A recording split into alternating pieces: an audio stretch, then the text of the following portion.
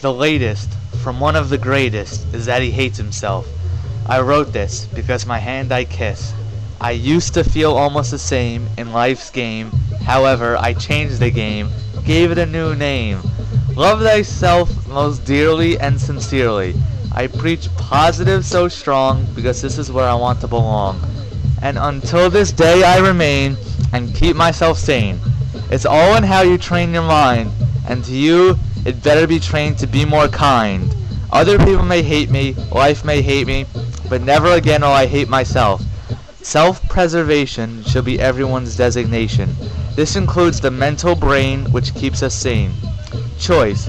I used to take a lot for granted on this earth planet, even happiness. The years have taught me, don't beat me, treat me like a king. Better than doing nothing, positive all the way, in my physical and mental play. Now it's just my way. Choice. I chose this poem because Mike Tyson and I are similar in our characteristics. Like Tyson, a certain sense of self-confidence is lacking from our genes. Unlike Tyson, however, I do not let people manipulate me as easily as he did. With Tyson, if a powerful and influential person came along, they could easily control Tyson's life, which led to his eventual demise.